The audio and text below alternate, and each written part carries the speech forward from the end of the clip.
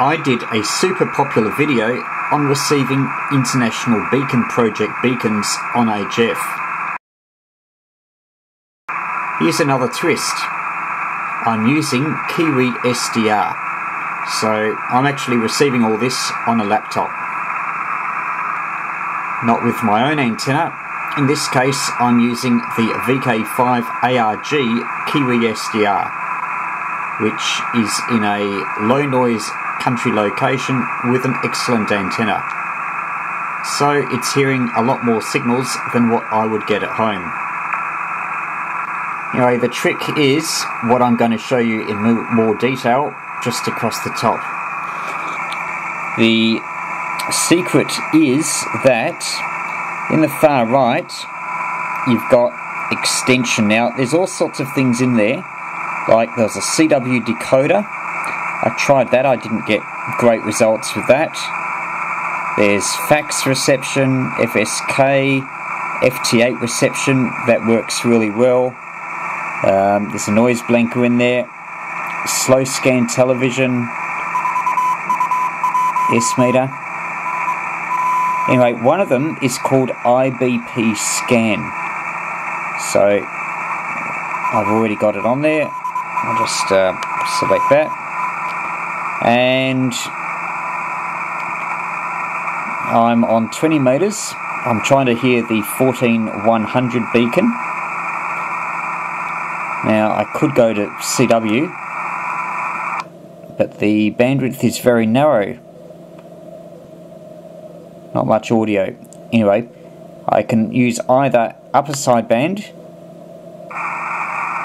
or lower sideband.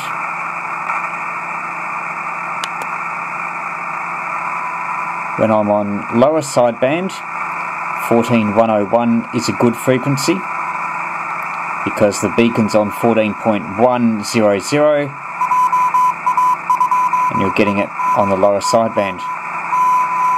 And if I wanted to go to upper sideband, then I would have to drop the frequency down 2 kilohertz down to 14099.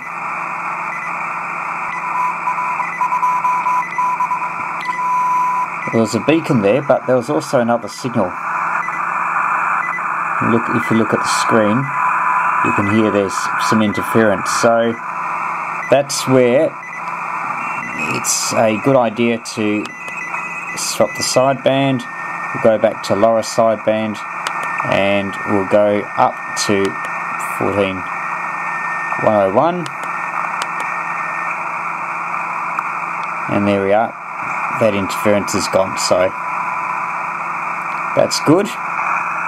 But what I really want to show you is the scanning feature. You might notice there it's even identifying the beacon that's transmitting down on the waterfall there. This is the thing that pops up when you've chosen the IBP scanner. You've got the call signs of the beacons across the top, and just wait until we hear one.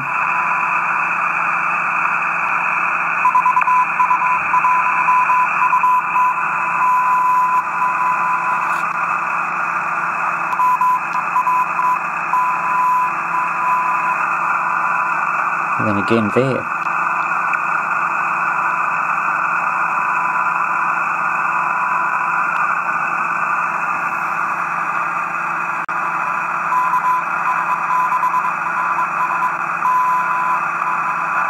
Tiny little spectrum displays, but you can just follow it.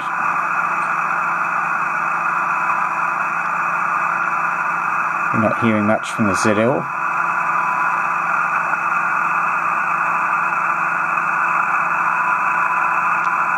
Nor the VK6.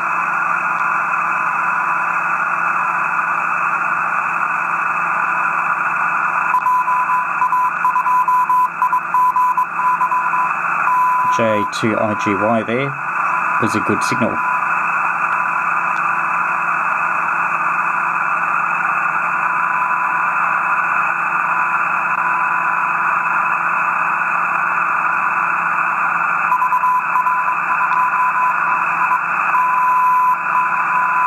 VR2B is there as well.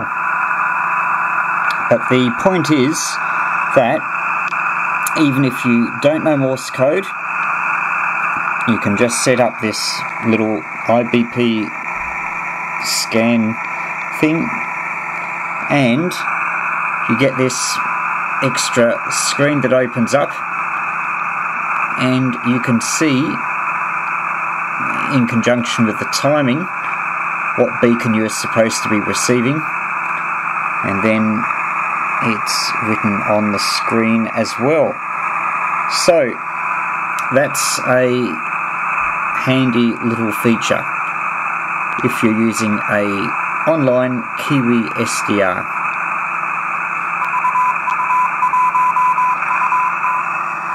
There we are, back at the start, 4U1UN. Every successful QRP outing needs a good antenna. To get some ideas, check out my books, Hand-Carried QRP Antennas, and More Hand-Carried QRP Antennas. For more information, visit my website, VK3YE.com, or search their titles on Amazon.